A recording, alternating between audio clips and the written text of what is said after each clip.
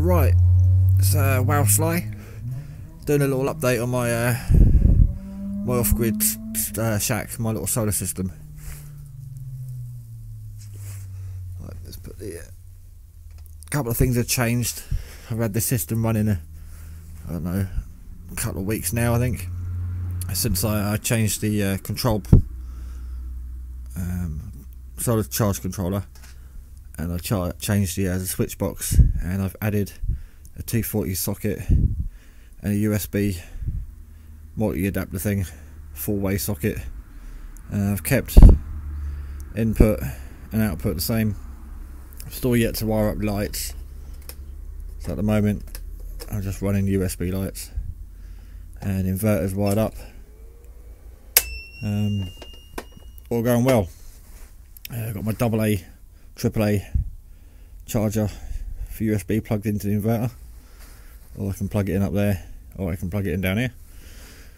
So that's installed just to save wear and tear on the inverter. And we've had a bit of an upgrade in the power now. I was very kindly still in shock really a few days ago. Quite frustrated, didn't get a chance to say thank you properly because I was sort of on my way out the door, been away for the weekend. But I got dropped off a couple of batteries, and here's one of them. Got a 75 amp hour battery, 12 volt.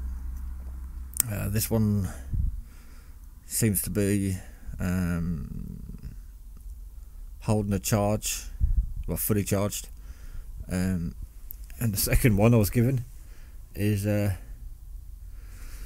it's just under. So they're both going to get topped up tomorrow. Got them running parallel, so I've got 150 amp hour now, 150 amp hours on a 12 volt system.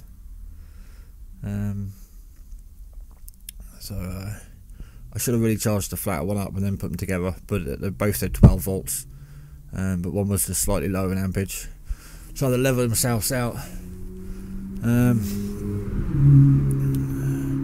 So it should be interesting to see what I get in the next few days on here.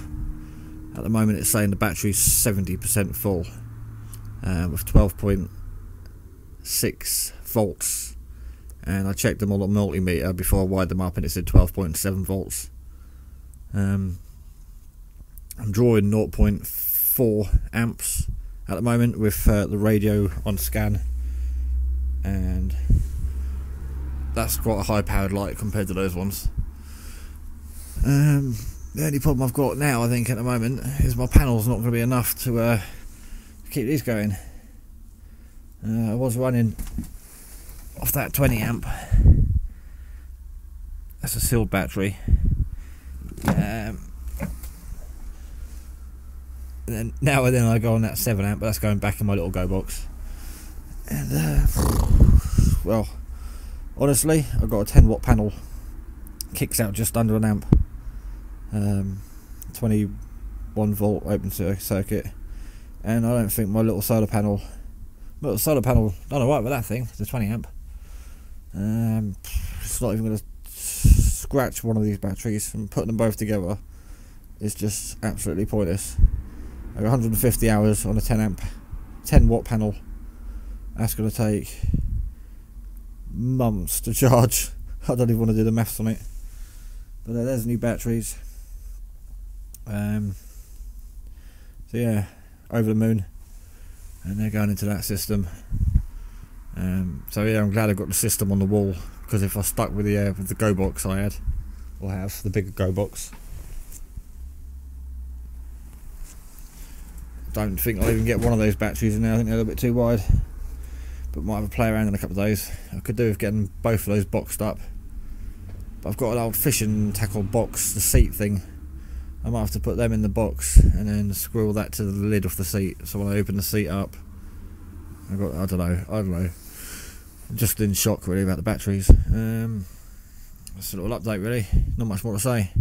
I've just got these hefty duty things, batteries, massive heavy batteries, deep cycle, and yeah, they weigh equal, I think, to a bag of cement. 75 amp hours each, as I said. got the charge controller set to 13.8 volts, which is what's written on there.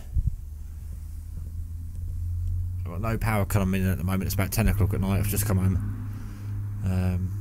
Absolutely shattered from the weekend. I've had no sleep. All of those weekends, and I can't think straight. So there's my update.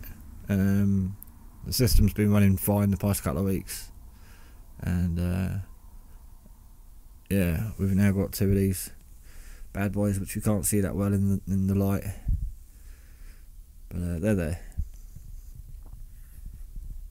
Right, thanks for watching YouTube.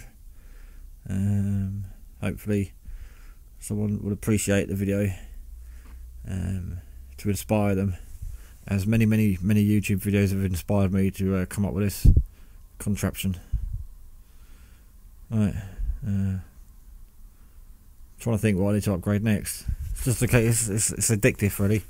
You set the system up, it all works, but then you just start changing things, upgrading things, until you can't stop. You get the bug. Right, there you go.